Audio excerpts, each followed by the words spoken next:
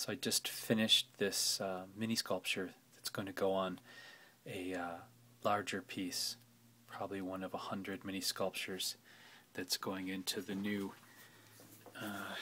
rainforest collection. This was a blast to make and complicated. It hasn't been fired yet, it's just been glazed in a matte glaze.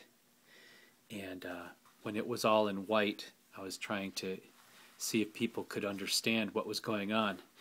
Now I'm hoping that now that it's glazed, people will have a better feeling for it.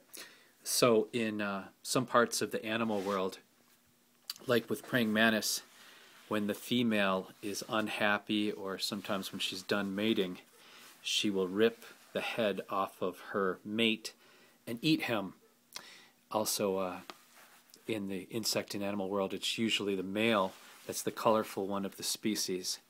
So what we have here is a beetle, and the male here is mounting the female from behind, and at some point she decided she was unhappy and she ripped his head off and impaled it over her horn.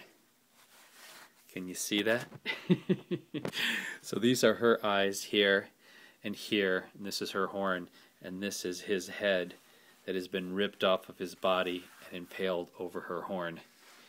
And when it is fully fired, it should be quite an exquisite little detail to this larger sculpture that I'm working on.